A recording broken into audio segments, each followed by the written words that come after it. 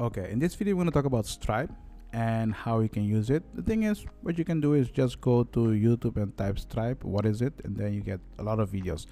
I'm not going to discuss those things. I'm going to discuss some things that are important for you to know and how you can use it later on if you are a copywriter. So this is the general information about Stripe. As you can see, it's a credit card processor, let's say payment processor, call it whatever you want. Keep in mind, Stripe works like this.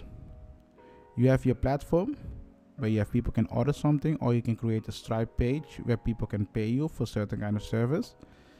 That money will come on your account on Stripe, and then Stripe will pay you out on your bank account or whatever you have.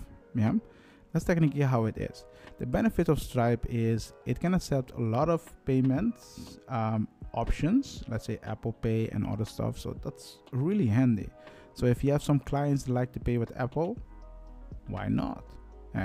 So the thing is, you can create a Stripe page where people can pay you, and when they pay you, it will come in your account.